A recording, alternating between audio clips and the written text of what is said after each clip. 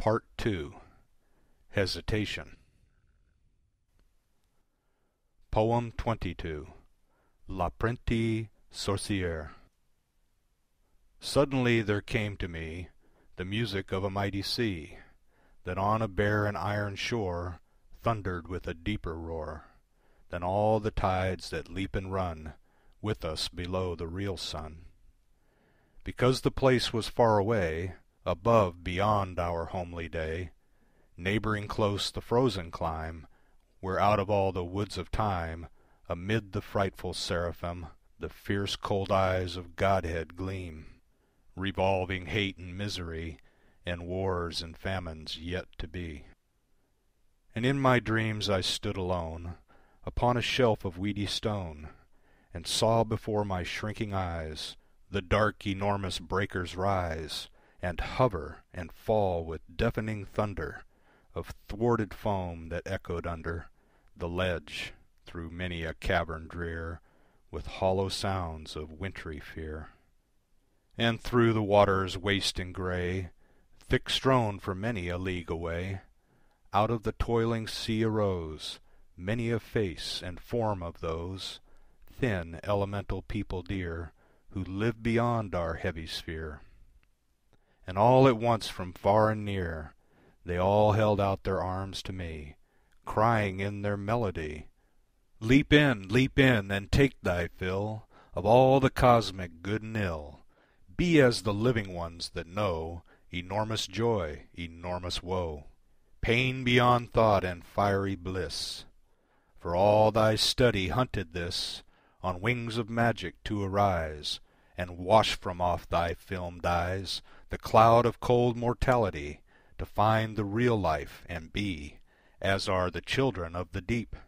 Be bold and dare the glorious leap, or to thy shame go, slink again, back to the narrow ways of men. So all these mocked me as I stood, striving to wake because I feared the flood. Poem 23. Alexandrines. There is a house that most of all on earth I hate. Though I have passed through many sorrows and have been in bloody fields, sad seas, and countries desolate, yet most I fear that empty house where the grasses green grow in the silent court the gaping flags between, and down the moss-grown paths and terrace no man treads, where the old, old weeds rise deep on the waste garden beds. Like eyes of one long dead the empty windows stare, and I fear to cross the garden, I fear to linger there. For in that house I know a little silent room, where someone's always waiting, waiting in the gloom, to draw me with an evil eye and hold me fast. Yet thither doom will drive me, and he will win at last. Poem 24. In Praise of Solid People. Thank God there are solid folk, who water flowers and roll the lawn, and sit and sew and talk and smoke, and snore all through the summer dawn, who pass untroubled nights and days, full fed and sleepily content, rejoicing in each other's praise, respectable and innocent, who feel the things that all men feel, and think in well-worn grooves of thought, whose honest spirits never reel before man's mystery overwrought. Yet not unfaithful nor unkind, with workday virtues surely stayed, theirs is the sane and humble mind, and dull affections undismayed. O happy people, I have seen no verse yet written in your praise, and truth to tell the time has been I would have scorned your easy ways. But now through weariness and strife I learn your worthiness indeed. The world is better for such life as stout suburban people lead. Too often have I sat alone when the wet night falls heavily, and fretting winds around me moan, and homeless longing vexes me, for lore that I shall never know, and visions none can hope to see, till brooding works upon me so, a childish fear steals over me.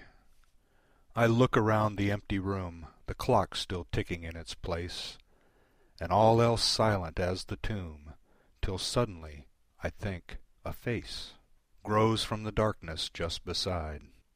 I turn, and lo! it fades away, and soon another phantom tide of shifting dreams begins to play, and dusky galleys past me sail, full freighted on a fairy sea. I hear the silken merchants hail across the ringing waves to me. Then suddenly, again, the room, familiar books about me piled, and I alone amid the gloom, by one more mocking dream beguiled. And still no nearer to the light, and still no further from myself, alone and lost in clinging night, the clock's still ticking on the shelf. Then do I envy solid folk, who sit of evenings by the fire, after their work, and doze and smoke, and are not fretted by desire. End of Part 2. Hesitation.